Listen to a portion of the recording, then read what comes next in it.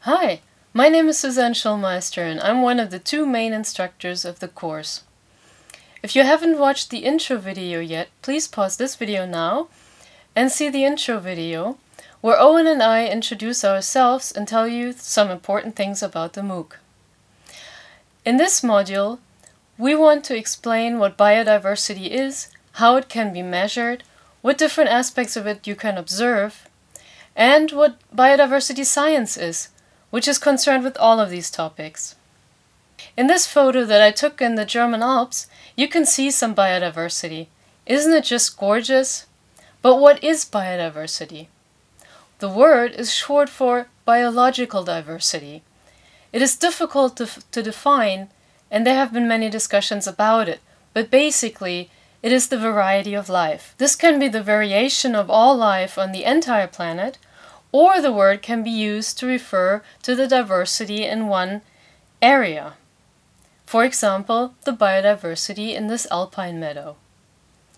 Biodiversity includes the diversity at species level, that is between the different species, and also below species level, meaning the diversity within species, be it between individuals or between different populations of a species. For example, in the species with the white flowers you see in the picture, some plants are taller than others. Above species level, biodiversity includes the diversity among ecosystems. In the photo, you can see the ecosystem of an alpine meadow, and behind it, the ecosystem of a mixed deciduous forest.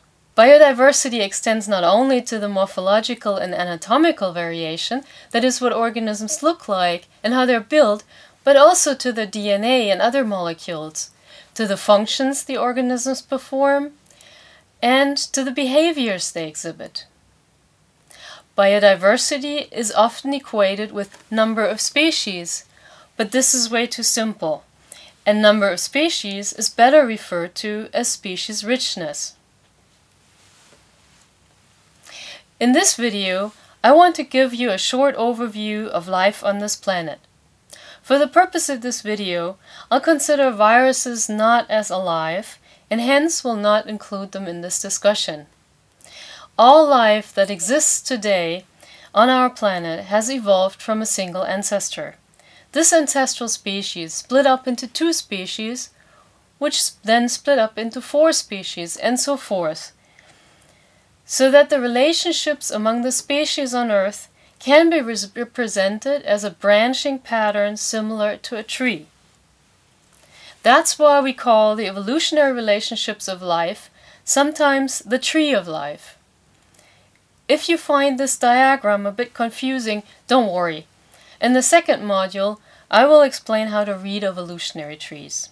And in the third module, I'll tell you a bit about the evolution of these major lineages of life.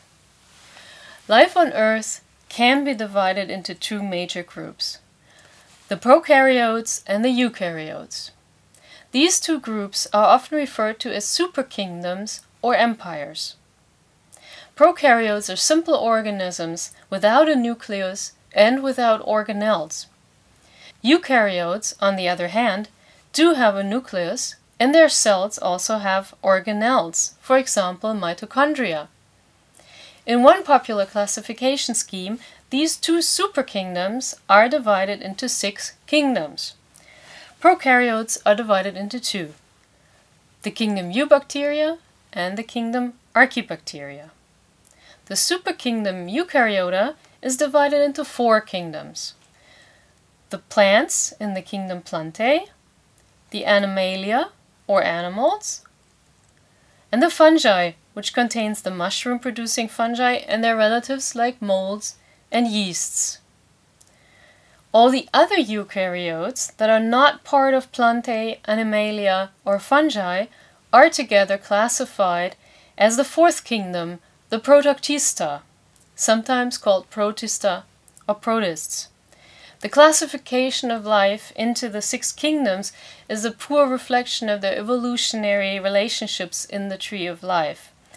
But for the purpose of this video, that is to show you the diversity of life, it works well enough. So now I'm going to give you a brief description of each of the 6 kingdoms. I'll start with the prokaryotes. This is the famous Escherichia coli, which is normally found in our intestines. Nowadays, it can also be found in innumerable petri dishes in laboratories around the world, where it is used for countless scientific studies.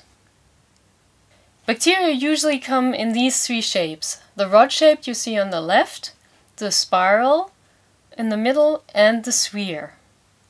However, members of the group Cyanobacteria look more like algae and are capable of photosynthesis. Hence its misleading common name, blue-green algae. When they become too abundant in the water, for example if there's too many nutrients, they show up as so-called algal blooms. Many other organisms can also form algal blooms, algae for example, big surprise. But most of the toxic algal blooms are actually caused by cyanobacteria. The small photo shows an algal bloom of cyanobacteria in Lake Erie. The second kingdom of prokaryotes are the archaebacteria. They look very much like eubacteria, but they are very different in terms of their molecular makeup and chemical pathways. Many of them are found in extreme environments like hot springs, and it had been thought that all of them are such extremophiles. However, it has recently been found that they also occur in more normal environments, like inside and outside the human body. In terms of the number of individuals, prokaryotes are far more abundant than eukaryotes, and in terms of biomass, prokaryotes might equal plants or even plants and animals together. In other words, if you weigh all the eubacteria and archaebacteria on this planet, you would find that they weigh as much as all the plants and animals taken together. Isn't that amazing? While eukaryotes are morphologically more diverse, prokaryotes exhibit a greater metabolic diversity. For example, some of them are capable of using photosynthesis, like plants. Others can metabolize organic molecules the way animals and fungi can. And yet other bacteria are able to live on anorganic molecules like hydrogen sulfide and methane. Prokaryotes play important roles in ecosystems, for example as decomposers of dead organic matter, be it inside the soil or inside the digestive tracts of animals. Some bacteria, called rhizobia, are capable of fixing nitrogen and live in mutualistic relationships with a certain group of plants, the legumes. The plants form root nodules in which the rhizobia live. In the next video, I'll show you the eukaryotes. See you there!